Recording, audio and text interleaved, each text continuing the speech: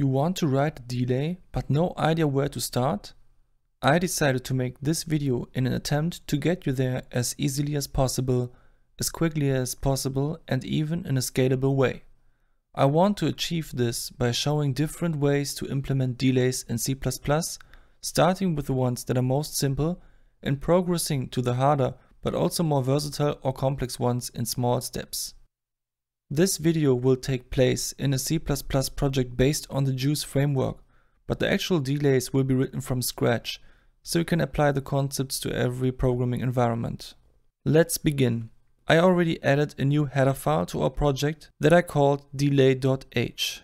It contains a DSP namespace in which we will write all of our DSP related classes and methods. One of them is a struct or class called delay.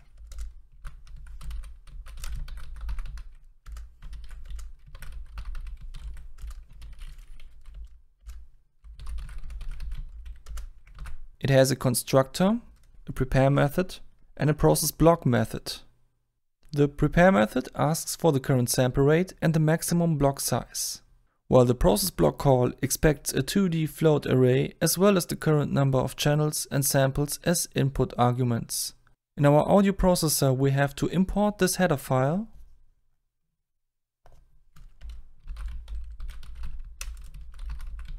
and create an instance of our delay.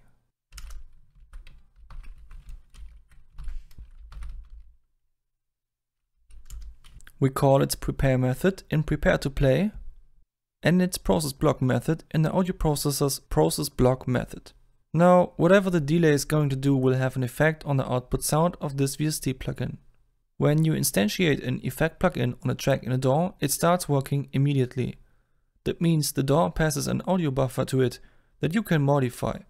However, it is easier to think of the audio stream in terms of individual audio samples or frames. Say your ASIO settings are currently set to a buffer size of 256 audio frames. That means for each channel there are 256 samples. In a stereo context, that's 512 samples in total, because 256 times 2 is 512. Each of these samples is represented by a single number. Together they describe how your speaker should move to form sound. We want to define what happens for each channel of the buffer, so we loop over them like this.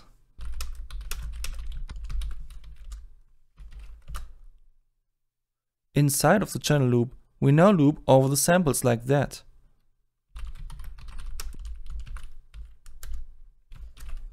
Now inside of the sample loop, we can actually define what should happen for this particular channel's index and sample index's sample, or in other words, what happens right at that time for that channel.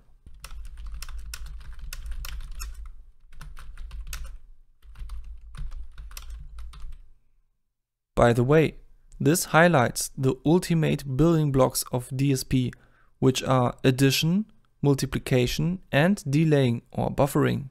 You can add a value to the signal to add DC offset.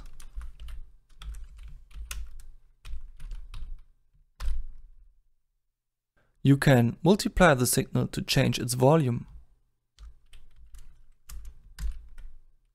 And you can store the signal in another buffer, for instance, in order to delay it. And that's kind of funny, because if you think of all the wildly different audio effects that exist out there, it's almost unbelievable that they all consist of these basic operations, but they really do. Now getting back to the delay. We have to store the incoming signal into an intermediate buffer in order to delay it. That's because in order to play a delayed version of the signal, the program must remember part of the signal, so to say. Let's include array, so that we can have a member variable to store an intermediate audio frame.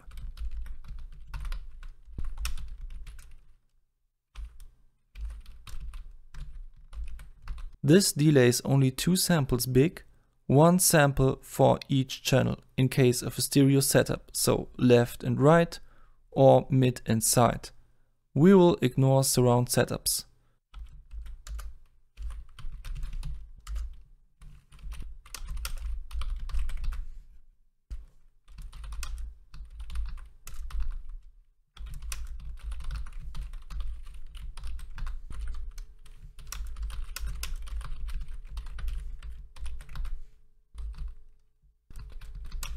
Now in ProcessBlock, we can read from our delay buffer and mix its current value into the current sample, then replace it with a new sample so that it can feed back into the next sample index's sample. Let's run this plugin and listen to it in action.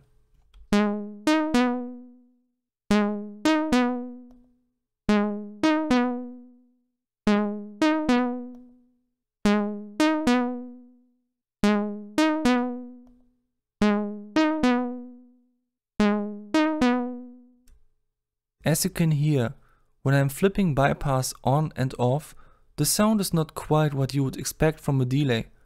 You don't hear it audibly delaying the signal. It sounds more like some sort of low-pass filter. The reason for that is because this delay is really short. Delays shorter than 1 millisecond are common in filter design. A delay has to exceed at least 13 milliseconds in order to be perceivable as a delay. For a sample rate of 44.1 kHz, 44,100 times 13 divided by 1000 equals around 573. So basically, what we have to do now is to store way more delayed samples. But technically, this was already our first successful feedback delay. So let's extend the functionality of our delay buffer to not just store a single audio frame, but a whole array of audio frames.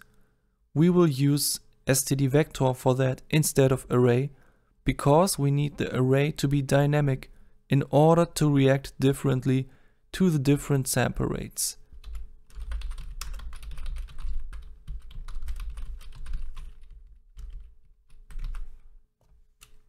In prepare, we can now add an input argument for defining the length of the delay in milliseconds. And resize those vectors to that length, like this.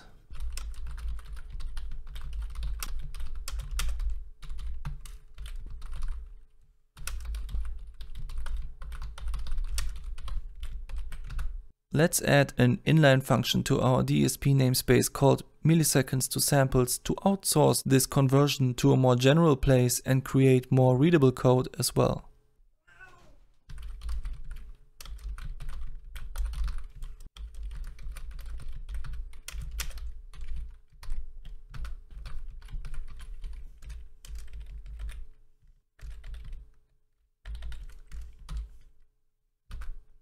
This is especially useful because it lets you intuitively define the delay's length with the same unit that is probably given to the user later as well.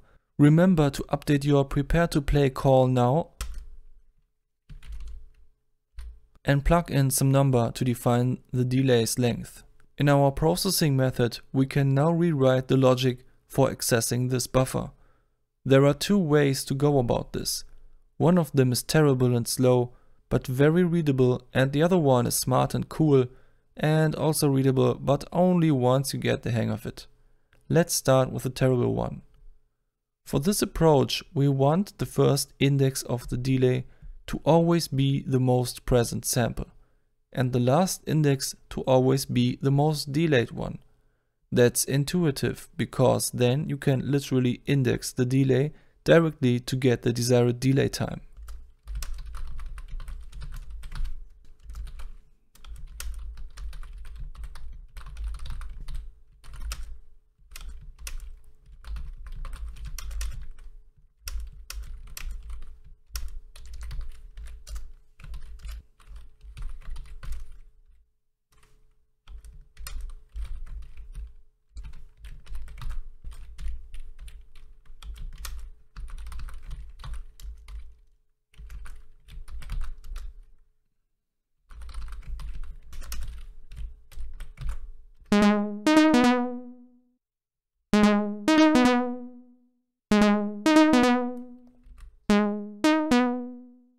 However, in order to use the buffer like that, you have to copy all those values forward for each sample.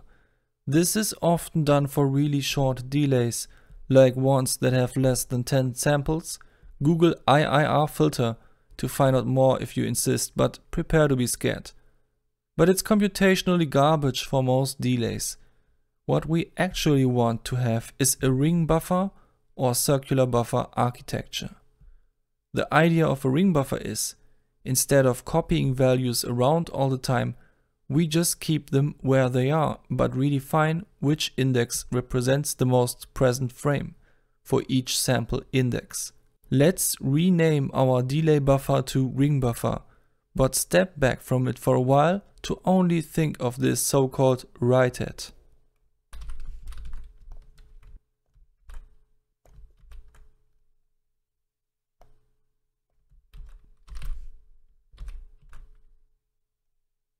We have to make a new member called write-head buffer, a vector of ints.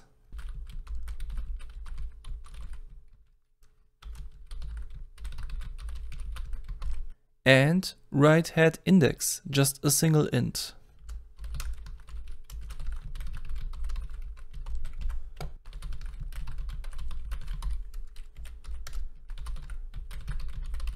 Now in prepare to play, we let this vector of ints have the maximum block size.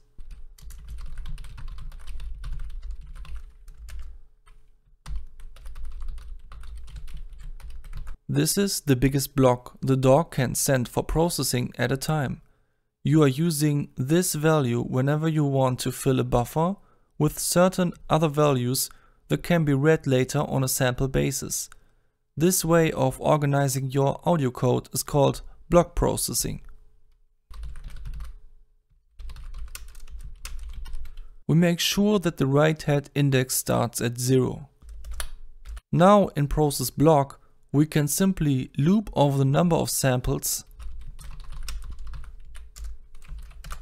and prepare our write-head buffer.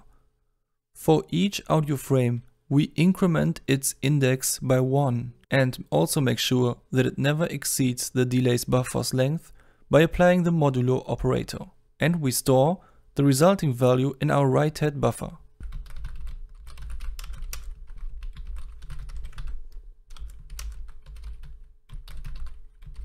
Note that the write-head doesn't need to be stereo.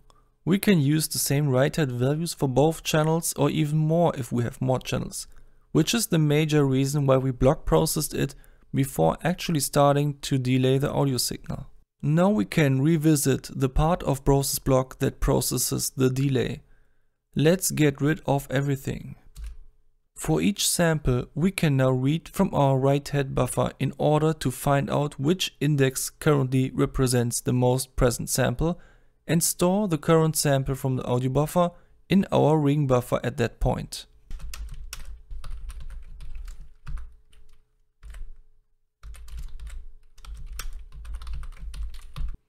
This also makes sure to always overwrite the oldest sample from the ring buffer. Because if you think of it, it will take the write-head exactly the size of the delay's time for a full loop. Let's define a so-called read-head as the index value that comes after the write-head, so we can read from the ring buffer onto the audio buffer to add the oldest available sample to it.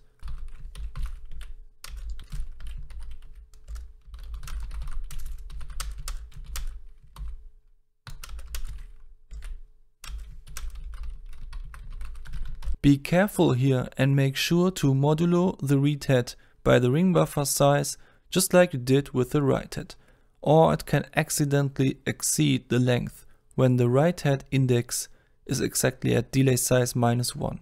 Now let's listen to the sound again.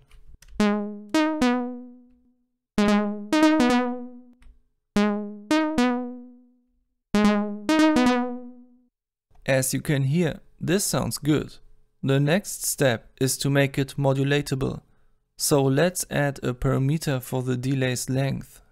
I skipped over the part where I instantiated the parameters and everything because that's not what this video is focused about. If you want to learn more about parameter creation in the Juice framework, please check out some of the latest Juice 6 tutorials on the Audio Programmer's YouTube channel. All you need to know now is that I added a method called update parameters, which currently just gets the desired delay length parameter, and I'm calling this method for each block before entering the delays processing method in order to update the delay length value.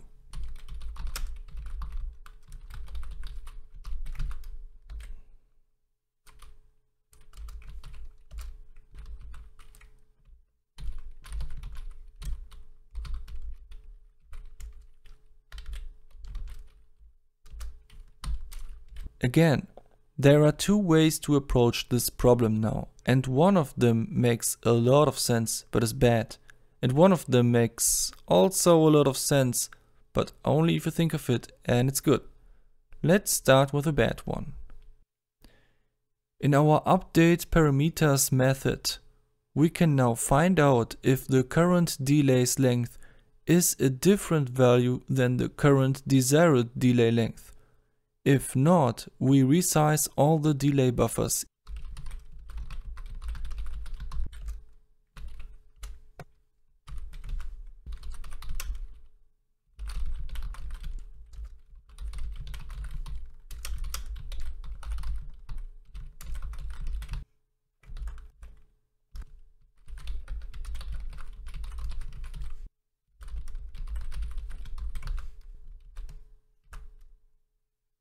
Easy peasy done. Let's listen to this.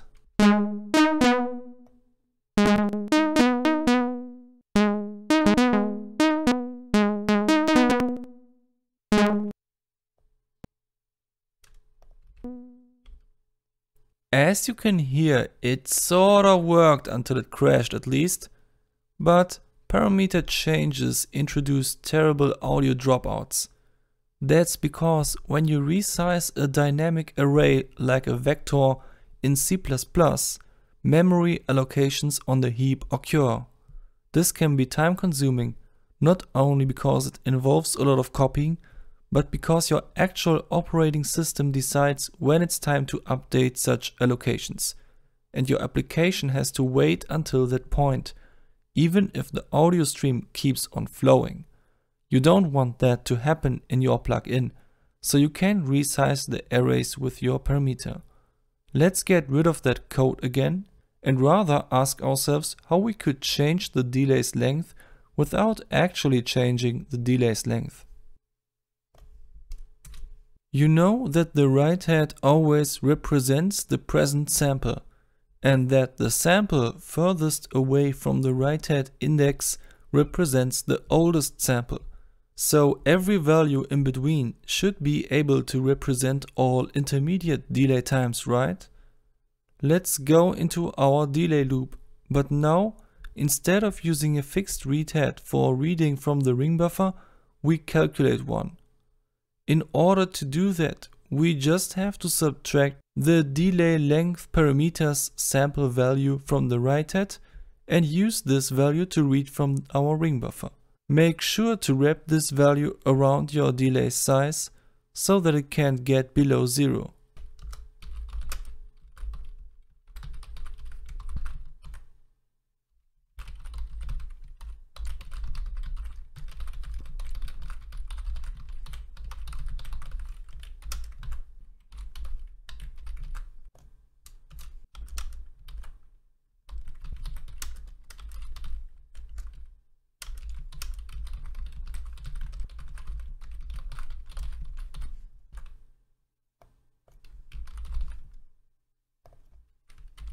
Let's listen to the resulting sound.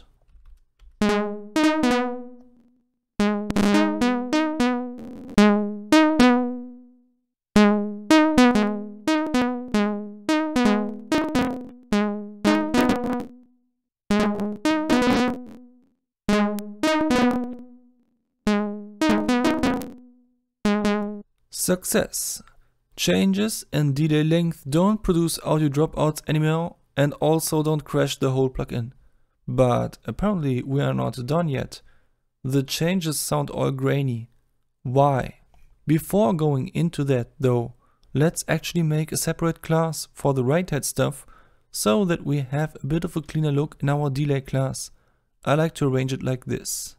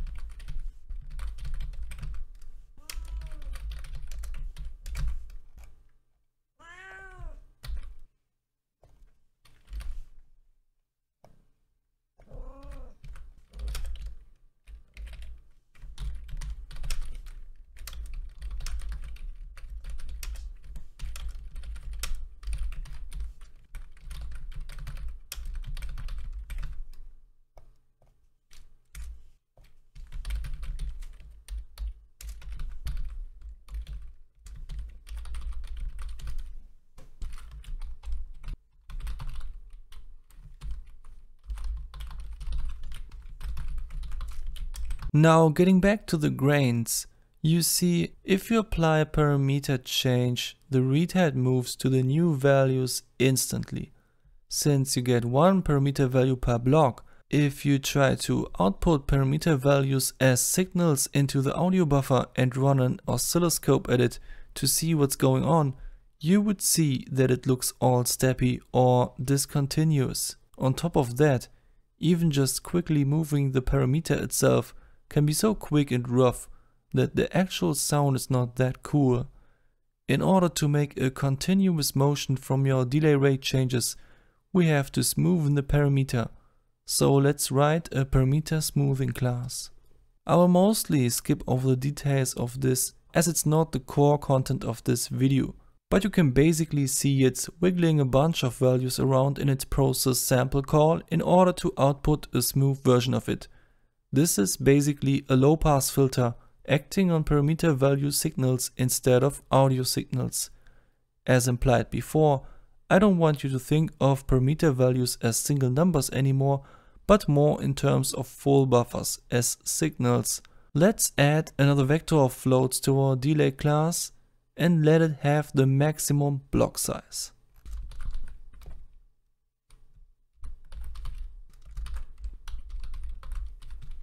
We also need an instance of our smoothing class.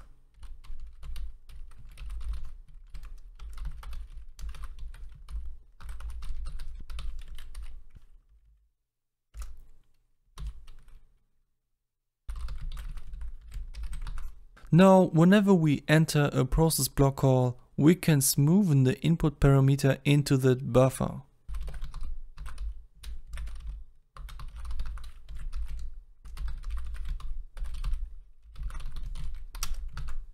And in our actual delay process, we can now replace the part where we use the actual parameter value with our low pass parameter signal at the sample index.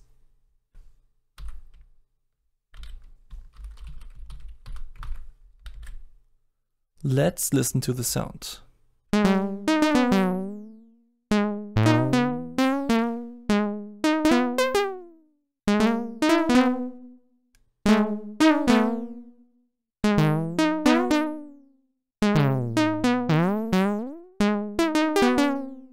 That sounds really nice.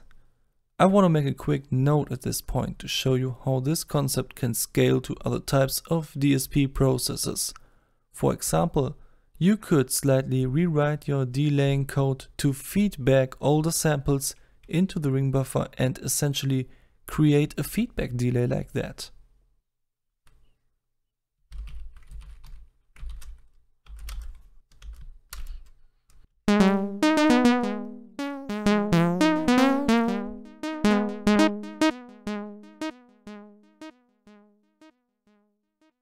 If that feedback delay is short enough, it could be used as a comp filter.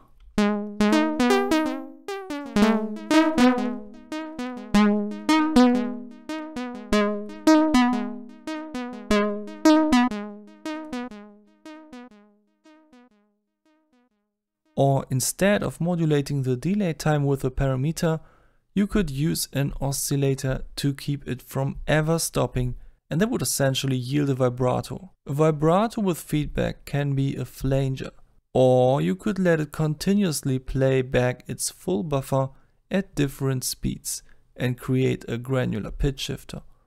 Or you could replace the delay processing code with one of an all-pass filter to create a diffuser. There are nearly endless worlds opening up at this point, as you can see. Anyway, let's play around with some more.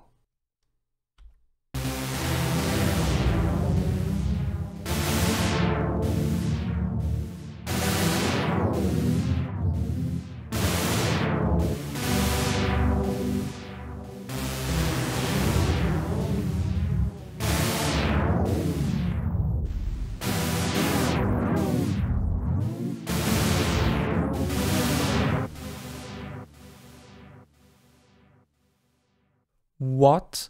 Why does the delay suddenly sound bad? I did not change the code. It seems like it has something to do with the material that is used. The reason for that is interpolation. At the moment, while traversing through the buffer, we round every read head index to the next lowest integer value. Logically, that makes a lot of sense, because there is no 1.5th index of a buffer or something, but you are essentially resampling the audio here, changing its speed. And if you are not resampling some signal speed in purely integer multiples, also called octaves, it will constantly grind on those float point values, unless you can estimate for what the sample would be if there was a sample at that pseudo index. Welcome to the beautiful world of interpolation. Going back to our delays processing code, we remove the part of the code that currently reads from the ring buffer and replace it with a method call that we haven't written yet. It will appear in the interpolation namespace and be called LERP, which is short for linear interpolation.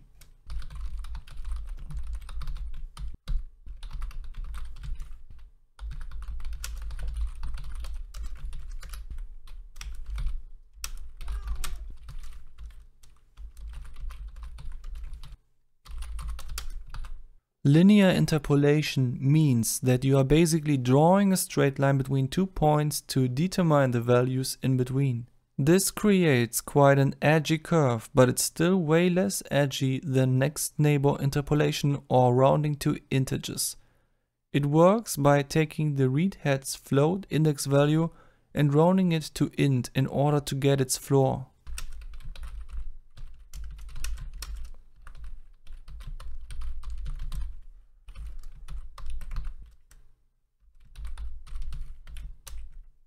That way you can also get the ceiling. Make sure to wrap it around the ring buffer size.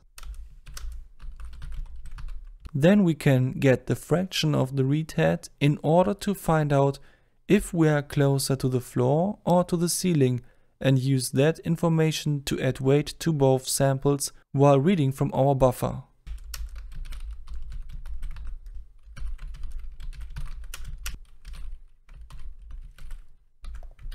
The resulting sample is used then.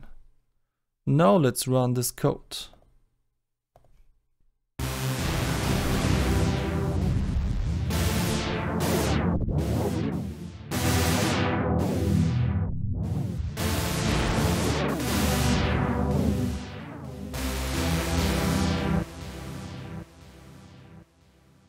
That sounds lovely. I can spoil you already that this is not the holy grail of interpolation though, but just a solid and often reasonable solution. If you ever need to have even more fidelity in your delay, check out cubic spline interpolation or oversample your entire signal. But since that would be way too complicated now, let's just skip that, okay? This is my plugin Nell, a vibrato and an example for an open source delay implementation in a final product that I wrote entirely by myself. In this plugin you can actually go into the menu and try different buffer sizes for the internal delay to make its depth parameter behave wildly different.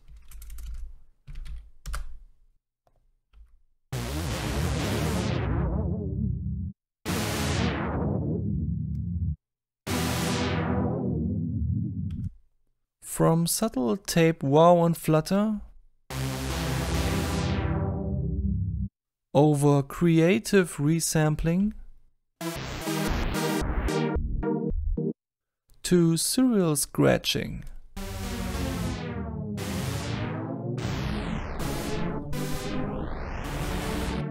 This plugin is available for free and can be downloaded as a VST3 file for Windows directly.